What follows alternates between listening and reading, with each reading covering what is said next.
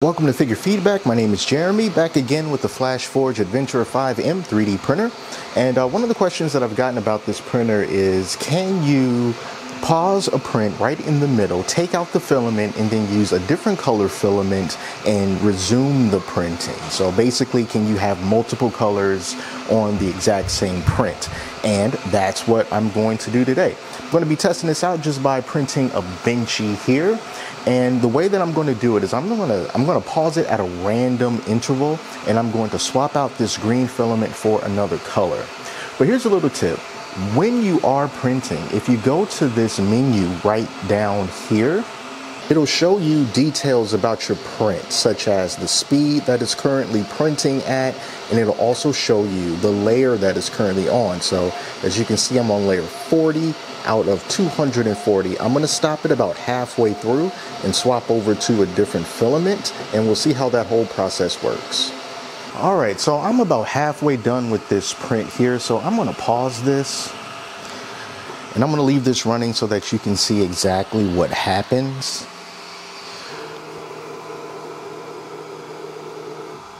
Alright, so the print head is moved to the front and the Benchy is just kind of sitting right there, and it is paused. So I'm going to just change the filament, and if you want to see a dedicated video about changing the filament, I'm going to leave a card so that you can check it out. But what I'm going to do is pull out this tube from the print head, and I'm going to cut that filament, and I'm going to remove it. And now I'm going to take some new filament, which is this yellow filament, and I'm going to put this on the spool holder on the side of the printer, and I'm going to run the new filament up through the tube until it comes out the other side. Now I'm going to go through the process of swapping this filament. I'm going to hit the filament icon, the third from the top or the bottom right there. I'm going to go to the filament swap option, which is right here in the middle. I'm going to select the PETG option here, and I'm going to hit start. So when you pause the print, the hot end starts to cool down. And now that I'm telling it that I want to swap, it's heating it back up to the default 240 degrees that it has for PETG. And it's going to extrude the rest of that green filament once it's finished heating up. All right, so we can see the filament is extruding right there. And now I'm going to take the new filament and stick that down.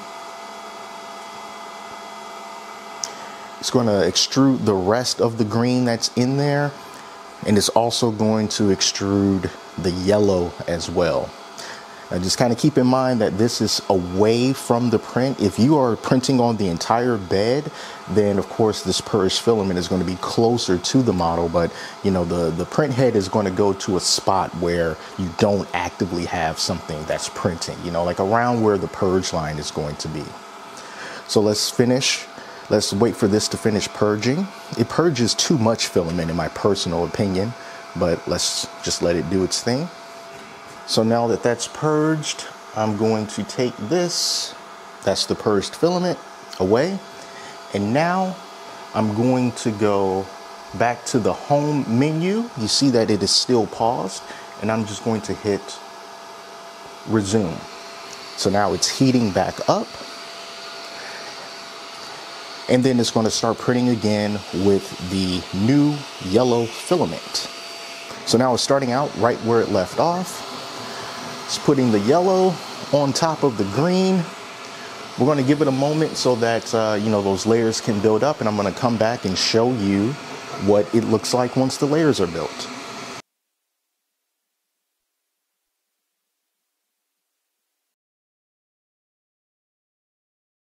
So here's a look at the Benchy fresh off the print bed.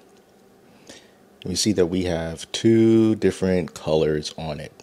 So swapping the filament to get two or more different colors is totally possible on the Flashforge Adventurer 5M, and that is how you do it. So that's it. Thank you all so much for watching. Till next time, take care of yourselves, and I'll speak to you soon.